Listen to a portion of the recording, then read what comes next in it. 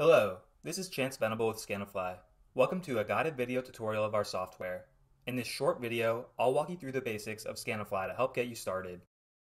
This is what we refer to as the My Projects page on Scanifly. You can think of this as your home page. It's the very first page you will see after logging in to Scanifly. Be sure to bookmark it if you haven't already. Before we continue, it's important that your browser view looks like the view that's shown on the screen. If your view looks different, use your browser's zoom settings to adjust the view of the window so that all of the information is clearly visible in the Scanifly interface.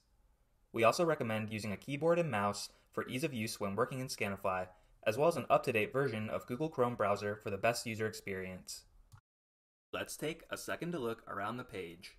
From your My Projects page, it's possible to create a new project, manage and search your existing projects, access your team settings to manage your team permissions, and access your individual account settings, which includes your profile, company information, login and security, as well as billing information.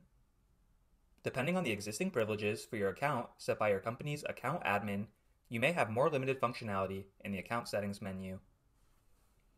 Before we get started, let's use the search feature to pull up a project. For a more specific search, there are filters we can add, such as by folder, by date, and even by using the map view. For this example, we'll just search by name. After typing it in, you should see your project appear on the list. Select the project with a left mouse click to access the project's design page. Now, we're viewing the project's design page. There are 4 different sections within the design page: Customer Info, Project Info, Drone Images, and Design. The Customer Info tab is where you can view or edit the project name and project address. You can also input customer information such as their name, email, phone number, and monthly utility data. The Project Info tab is where you can select which teammates are associated with the project, as well as which folder the project belongs to. The Drone Images tab allows you to view all of the drone images that were uploaded to create a model. Last, the Design tab allows you to view different versions of a design you created on one model. This tab will also give you a quick glance at the system size, annual solar access, annual production, annual consumption, and PV system offset.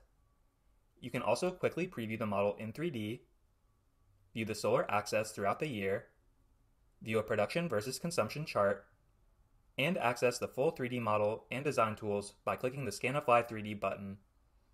To be able to access Scanifly 3D, your account must have the Scanifly 3D permission selected. Let's say you want to view your team, add a teammate, or edit your teammate's permissions. Depending on your account's permissions set by the admin, you may only be able to view your team. If you navigate to the left of the My Projects page, you'll see a team button. Click on it to view your team. To add a new teammate, click the plus button on the right and fill out the information to send the invite. By clicking the button at the top right of each teammate, you can edit the teammate's permissions or remove them from the team. Teammate permissions can be toggled by selecting or deselecting the plus button on the left of each permission. For example, if you're a surveyor, you may only need the permission to create a new project because you're uploading data from the field. On the other hand, if you're a designer, having access to Scanifly 3D is key. To remove a teammate, simply click Remove Teammate and then Confirm. Now, let's find your account settings. Navigate to your name at the top right of the My Projects page, left-click, and select Settings. This will take you to your main account settings page, where you can edit your account profile, company information, login information, and billing information. Depending on your account's permissions, you may or may not be able to see the Billing tab or the Company Info tab. For example, this account does not have access to billing, so we don't see that as an option here. Let's start with the Account Profile section.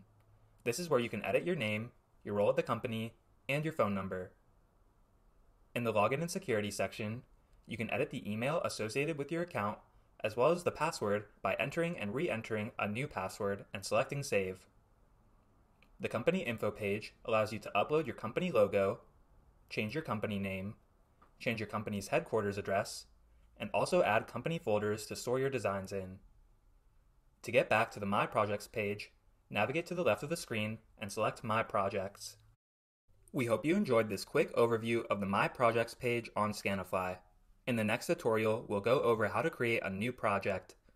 If you have any questions about what was reviewed in this video, feel free to reach out using the chat feature on the bottom right of the screen.